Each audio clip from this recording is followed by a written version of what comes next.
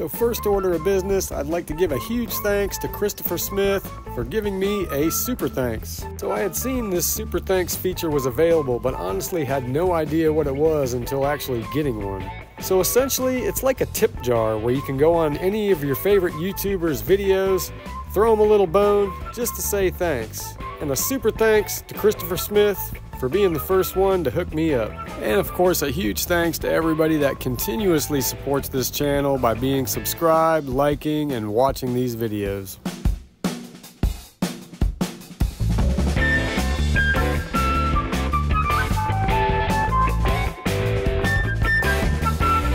Good afternoon. Welcome back to another episode of FWB Surf TV. We're now in the month of May. Actually, today is May 4th.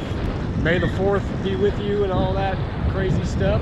Surf's been kind of lame lately. I think we're starting to shift into that smallish summertime pattern here. We do have a little bump out there. Fluid Surf Shop did say there was a fun little inside. I'm going out there to see what Tim's talking about. Hopefully there'll be a couple fun waves to ride.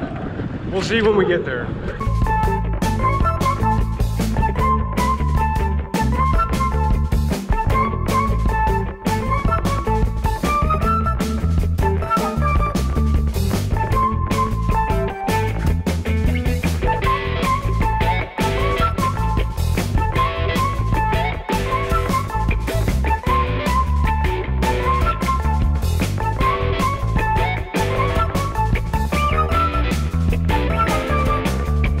Alright, so here's the claim. It is a beautiful late afternoon, early evening.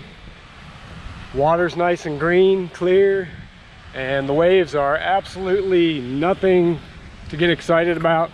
But I do see a little longboard wave breaking on the outside out there. Looks kind of fun. It beats sitting on the couch. So we're gonna go out there, see what we can catch. Wish me luck.